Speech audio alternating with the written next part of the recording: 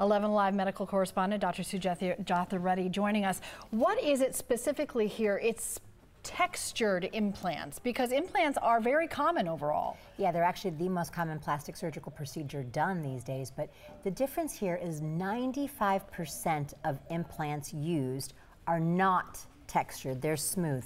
Only about 5% of implants in the US used are textured. Around the world it's a little bit different, but in America the minority of women have the textured implant. So while this seems scary, most women don't have to worry about it. And there are specific implants that have been recalled that if people are wondering, oh, I might have textured, what do they need to know specifically here? You're correct. So most times when you have anything implanted in your body, if it's like a total knee replacement or some sort of hardware in a bone, you're going to get a card from the surgeon, from the manufacturer, that's going to tell you the name, the lot number, etc. But specifically, Allergan is taking off the market the Natrel brand and line of implants, and we have a graphic of that, and there's several different brands of them, or different types of them, excuse me, but all these have been recalled. Also, all the Natrel tissue expanders that are sometimes used for reconstructive surgery are also being recalled. What that means is doctors have to send these back.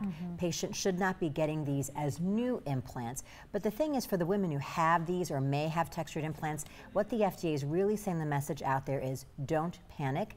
Don't rush to have these removed, because the risk is still low of this cancer. It's actually a very curable cancer. What they're saying is don't rush to have the implants out, because the risk of the surgery is probably greater than the risk of the cancer. So just be aware for symptoms. You got it. And what we're looking for there is going to be redness, swelling at the side of the implant, around the breast, or any kind of abnormal lump or bump, which we all should look for anyway. If you see those, then you want to take that seriously and get to your surgeon. All right, we have a lot more information on 11live.com. Dr. Reddy, as always, thanks so much. Thank you. Jeff? Great information, guys. Thank you.